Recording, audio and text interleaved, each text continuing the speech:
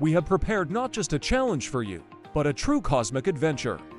Today, you will travel to different planets of the solar system and try running on their surfaces. Let's find out where you can run the fastest and where you can barely walk. Let's start with the fact that the fastest man on Earth, Usain Bolt, can run at an average speed of about 38 kilometers per hour, and his top speed exceeds 43 kilometers per hour. However, not everyone can run like him. The average person runs at a speed of 10 to 13 kilometers per hour.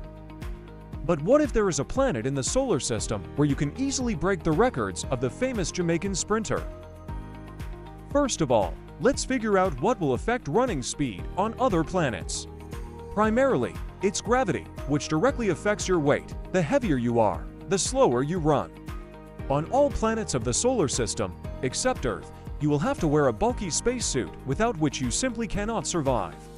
Don't forget about extreme weather conditions. On most planets, it's either very cold, very hot, or very windy. So, your incredible journey is about to begin. Fasten your seatbelt. The first planet on your route is Mercury. Through the porthole of the spaceship, it looks like our old familiar moon. But in just a few moments, you will realize that this is an illusion. Mercury's surface is covered with craters from cosmic impacts, making running quite difficult.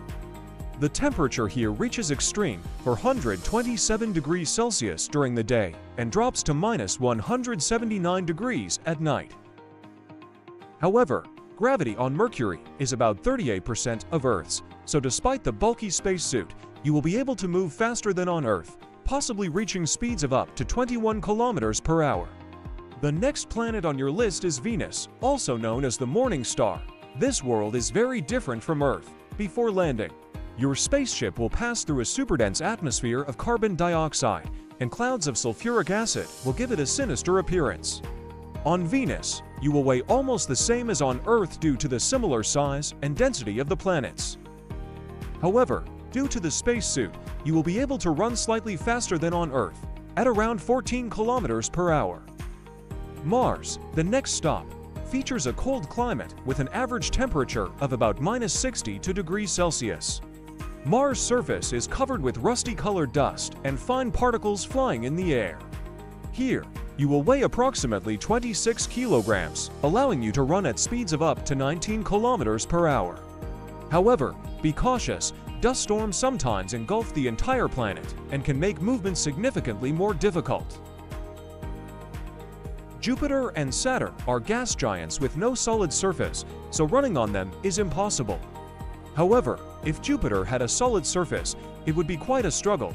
Your weight would be 177 kilograms, and your running speed would not exceed 1.5 to 3 kilometers per hour. Conditions on Saturn are slightly better. Your weight would remain almost the same as on Earth, but you could run in a spacesuit at about 6 kilometers per hour. Before leaving Saturn, enjoy its stunning rings and numerous moons. On Uranus, an ice giant, your weight would be 62 kilograms, and you could run at speeds of up to 13 kilometers per hour. However, be cautious, hurricanes often occur here in the summer.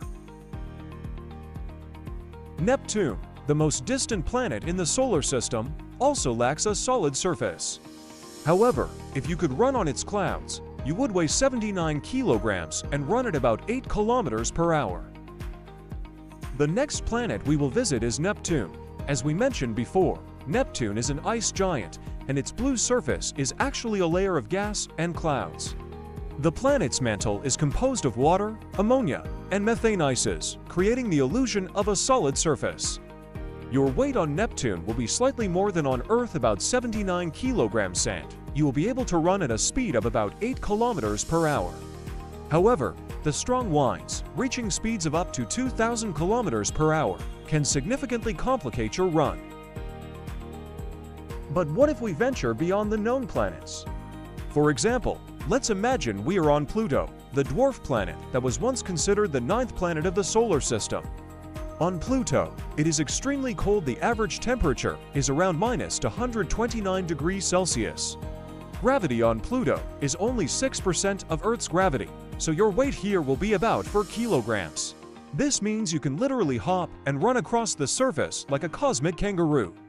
However, Due to the low temperature and thin atmosphere, running here would be very challenging. Now let's take a look at one of the most interesting moons in the solar system, Titan, the moon of Saturn. Titan is the only moon that has a dense atmosphere and liquid lakes on its surface.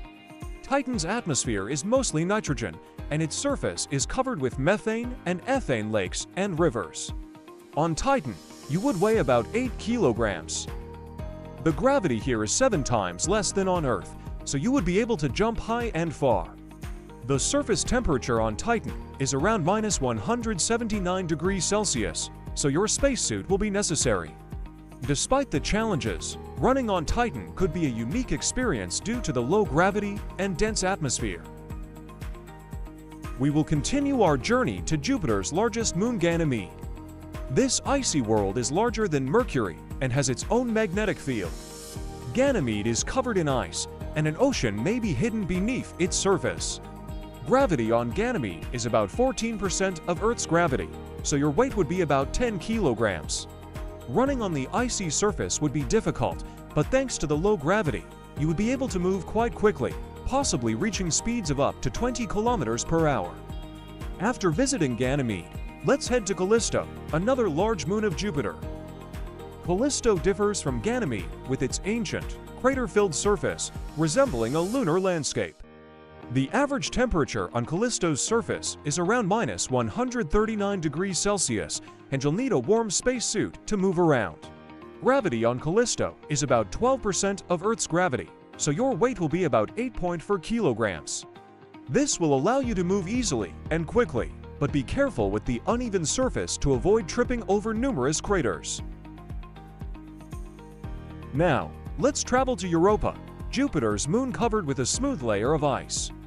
Beneath the ice, there may be a vast ocean, making Europa one of the most intriguing places to explore. Gravity on Europa is about 13% of Earth's gravity, so your weight will be around 9.1 kilograms.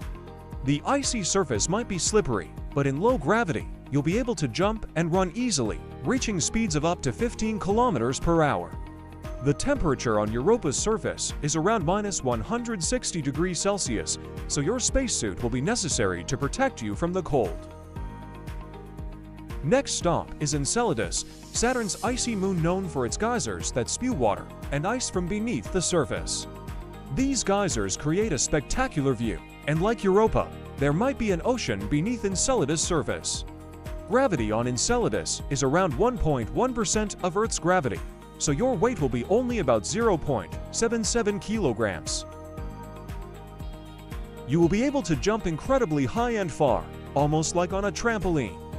However, the temperature here is also very low, around -198 degrees Celsius, so your spacesuit will be essential to protect you from the extreme cold. Let's now head to Neptune's distant moon, Triton. This mysterious moon has an unusual orbit and volcanoes that erupt nitrogen ice. Gravity on Triton is about 8% of Earth's gravity, so your weight will be around 5.6 kilograms. Running here will be easy due to the low gravity, and you'll be able to reach speeds of up to 18 kilometers per hour. However, the temperature on Triton is around -135 degrees Celsius, making it one of the coldest spots in the solar system. Finally, let's imagine traveling beyond our solar system to visit exoplanets orbiting other stars. For example, super-Earths, which have a greater mass and radius than Earth. On such planets, gravity could be significantly higher, and your weight might double or triple.